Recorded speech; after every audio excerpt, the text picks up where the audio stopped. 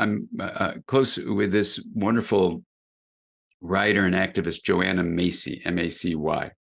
She has a wonderful book, many wonderful books, but a recent one she revised at 93, she's now 94, called Active Hope, which she wrote with a colleague. And so Joanna was saying to me the other day, many of the people that she is a guide for, a mentor to, are burning out, that the world is doing so hard, they're burning out.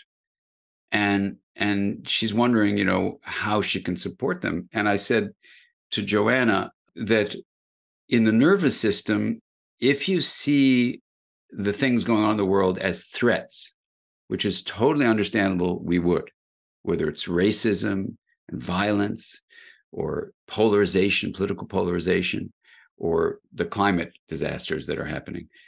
It's understandable. Your brain would see them as threats. But if you stay with the threat state, your brain's going to activate what's called a reactivity mode, which is fighting, fleeing, freezing, fainting, and in more higher levels of the brain, even fawning, trying to just keep things good with the person who's hurting you. So I said to Joanna, I said, you cannot sustain the threat mode in a reactive state for long periods of time. You will burn out. That is the source of burnout. So I said, instead, it is possible to use awareness and choose with intention to look at these situations in the world as challenges, not threats. Now, serious challenges, yes, absolutely. Challenges worthy of putting our energy into, absolutely. So we're not trying to minimize them, we're reframing them. Why?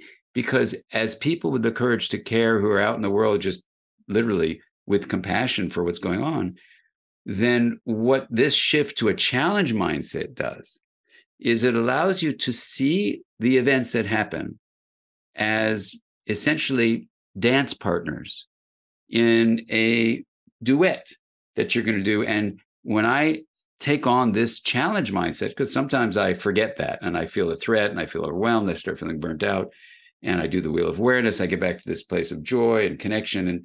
And then I realize it is my responsibility as an awake citizen on earth to ask questions, but to even ask questions about my mindset. So if I can then switch to a challenge mindset, then it's like I wake up and say, what's the music of today?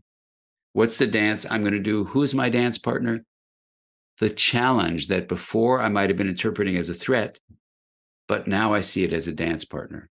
And I say, bring it on.